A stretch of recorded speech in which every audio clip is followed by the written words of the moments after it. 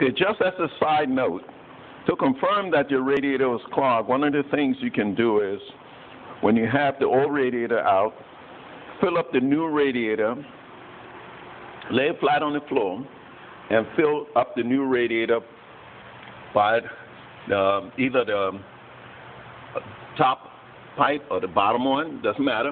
Just lay it flat, fill it up, and then once it's full, transfer that water into a container from the new radiator, and then use the same amount of water, and try to fill up the old one.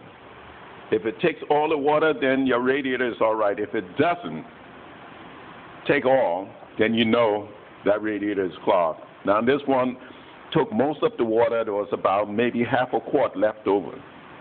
So these veins, these little tubings that the water runs through, were clogged because they don't take that much water to fill them up.